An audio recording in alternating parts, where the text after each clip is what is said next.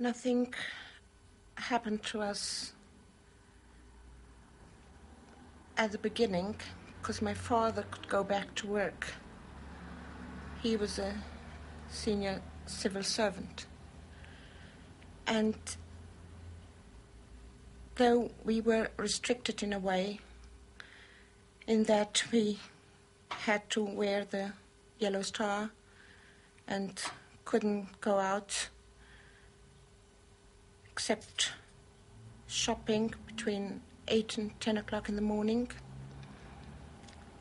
we, as far as I remember, didn't think much of it. And my father in particular thought that no harm would come to us. And even when later on, in August, September, rumor had it that a ghetto was being established in the city, my father said, no, but they won't take us. And indeed, the street in which we lived was the last to be moved into the ghetto. But the day came, it was the 11th of October 1941, when we had to leave our home and move into the ghetto, and we did.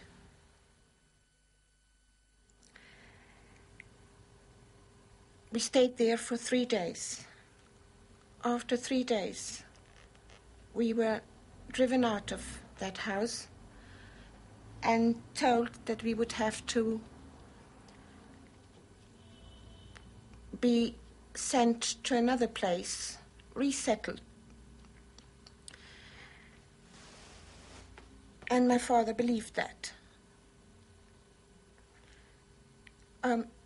We were made to stand in the street for a whole day and then sent back into the houses, then driven out again and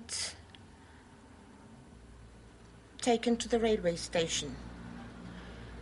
There we were told that we would have to enter the cattle train that was waiting for us, 51 persons per car. People were dying. My father was the first. He died a few days after our arrival.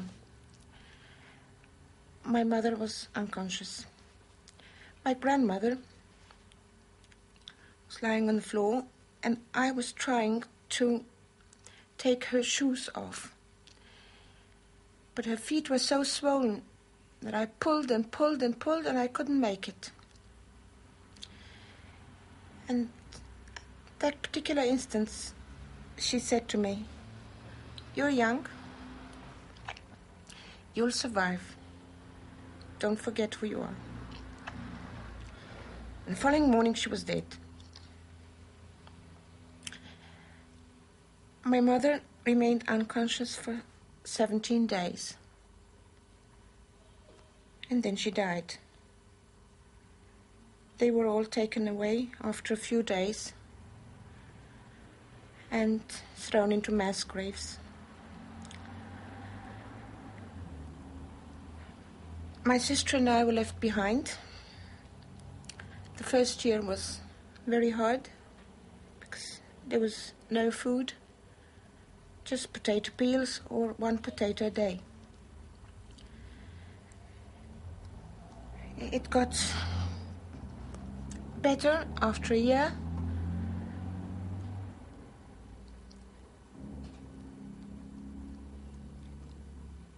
My sister went out to work. We started out being 40 people in that hut. There were 12 of us left. And I spent 2.5 years in that hut, until one day the rumor spread that for some reason the orphans under the age of 15 were being taken out from the camps. I was on that list. I arrived in Bucharest on the 4th of April, 1944, the day it was bombed by the Allies. I found the relative. He took me in,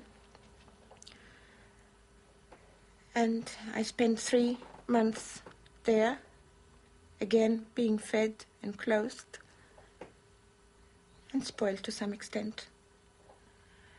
But that relative, who had been on his way to Palestine in 1939, still had the certificate to go to Palestine. He still had a valid passport.